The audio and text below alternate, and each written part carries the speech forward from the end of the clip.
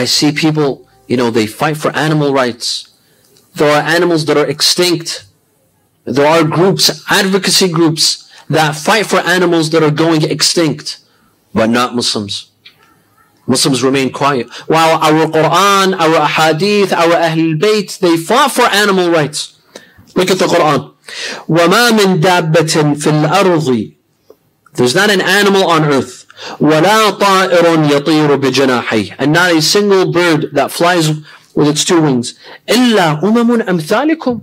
They are nations just like you. Just like we humans, we are nations. So are animals. They are nations. ما فرطنا في الكتاب من شيء ثم إلى ربهم يحشرون. Animals will be resurrected on the Day of Judgment. To do what? An animal will come and will say, my Lord, this individual hurt me. This individual abused me. This individual did not give me my rights. This individual did not feed me. There was a scholar who passed away in his youth. Sayyid Muhammad Rida Shirazi, rahmatullah alayh. Maybe some of you know him. Maybe some of you even met him. I don't know. They say that in his house, he lived in Qom, they had a problem of ants. There was a lot of ants. His family wanted to bring, raid or whatever, to destroy the ants. He said, no. Just like we live in this house, ants live in this house. They also live with us in the house. He refused to hurt ants. This is the teachings of Islam. That we don't even hurt animals. I see on Twitter sometimes pictures of these crazy people. They go and hunt giraffes and they take pictures and they smile. Have you seen that on social media? They take a picture with a huge giraffe, a beautiful animal. Why would you kill that animal? And they take a picture, a selfie with a giraffe, a dead giraffe. Or with a tiger, they're carrying a tiger, a dead tiger. If you're brave, you'd carry that tiger when it's alive, not when it's dead. And they take a selfie for people to like and retweet. You kill an animal for a couple of likes and retweets? What will you answer God on the Day of Judgment? Islam frowns upon this. Fuqaha tell us that if you had water enough only to drink or for wudu, which should you do? Perform wudu and go thirsty, or drink the water and perform tayammum? All scholars say perform tayammum. You don't need to perform wudu. Drink water. Some say no, not just you, your animal. If you have a horse, your water is enough only for your horse to drink, or you perform wudu. Which one is more important? Scholars say feed your animal and you go do tayammum. Don't do wudu. Save your animal. Let your animal drink water. You go and do wudu. You go and do tayammum.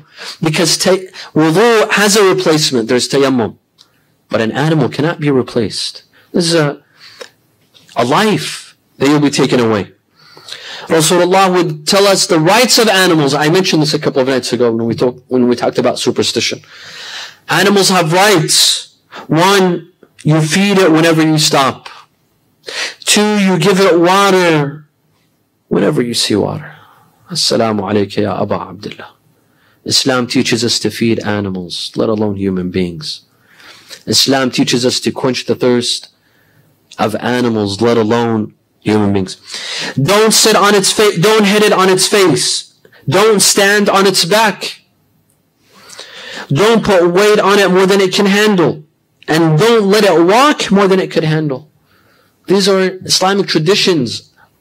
These are animal rights in Islam. Another hadith by Rasulullah that says, do not harm animals.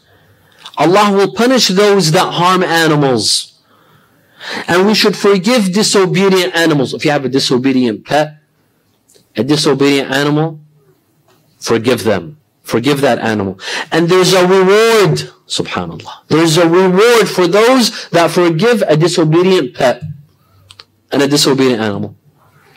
Where do you find this? Other than in Islam.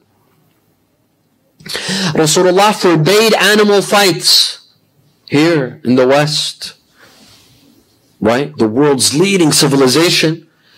You find cockfights, bullfights, all kinds of fights. They bet on animals fighting, animals killing each other. Islam came and said, no, this is haram. There's no such thing as bullfights or cockfights or animal fights. Just so that you sit and you enjoy animals fighting? No. This is haram. There's no animal fights in Islam. There's no betting on animal fights. This is wrong. This is immoral. Rasulullah says that on the Day of Judgment, a small bird, if you killed a small bird for fun, for leisure, for entertainment, not because you wanted to eat it, that small bird will come on the Day of Judgment and will complain to Allah Azza wa Jal that this person killed me just for the sake of fun. He wanted to have a good time. A small bird will complain on the Day of Judgment.